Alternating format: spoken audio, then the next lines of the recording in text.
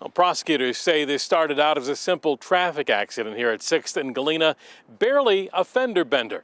But they say the other driver was so outraged he opened fire into the car, killing a 16-year-old boy. Fabian Guzman was a passenger in his friend's car. Prosecutors say 28-year-old Devontae Doss was driving the other car and opened fire with an assault rifle after shouting about the damage to his car. Fabian died at the hospital.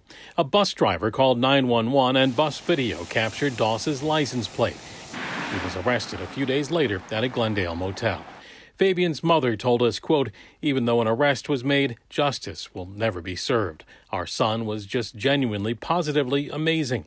Now his siblings are missing out for the rest of their lives." It was particularly hard. I mean, it's hard anytime anything like this happens. Fabian definitely was a kid who I think the first word anybody would describe him as is just sweet and, good.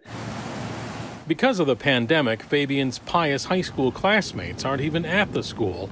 The mourning going virtual too. It definitely is a challenge. Our counseling department has been phenomenal about setting up structures and places for students to engage with one another virtually. Guzman was laid to rest over the weekend. Doss remains in custody on $150,000 bail.